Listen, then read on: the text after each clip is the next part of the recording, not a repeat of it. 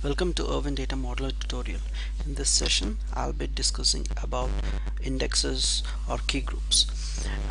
In logical model, we call indexes as key groups. A primary key is called a primary key in logical, and a unique index in physical model means alternate key in logical, and a non-unique index means an inversion entry in logical model. So I'll right click an entity here and go for key group properties, and an index on the primary key is already created, and based on the type here, Erwin already automatically creates the name of the index as X, prefixed with X, the type of the key, and the name of the entity. So if I create one more unique index on it, it does the same thing, like it followed the naming convention for primary key, and I create one more non-unique index and it follows the same naming convention. If I don't use any macros, the key group name is same as the index name, but my naming convention for index may be different, and that's where the macro comes into picture. So for now, I'll just let this be here.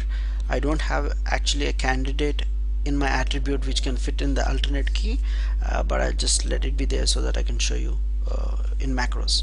So I click close here, and I'm moving to the physical model, and I'm clicking the student again here, going to index properties, and here you see from logical to physical the naming is of course different, and the way we have done it is, if it's an non-unique index, I create one more non-unique index, and based on the key type, it's actually taking the number from here and using that in here in the name of the index. And if it's an alternate key, it also has this UK, and the number from the key is put in here, and all this is done using a macro, and I'll go through a macro now. Okay, and the macro is here, and this is the macro, and I have placed this macro under actions. Let me close this window. I go to actions, model naming options, and I go to the name mapping, and in here I pasted this macro.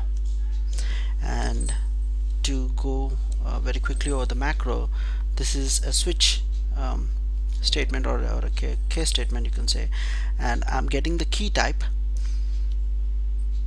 and by key type I mean let me go to the logical, I go to key groups. Okay, this is the key type, this column is the key type, and I'm accessing that key type here, and I'm getting the first two characters, and based on the first two characters I'm saying what the name of the index should be.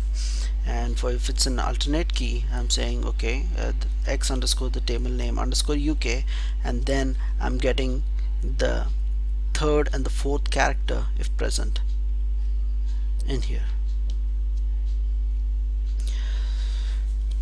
So that's how we can use the macros to enforce the database naming standards on the key groups, and get the corresponding index name for our database. With this I can conclude the session on indexes, and thanks for watching.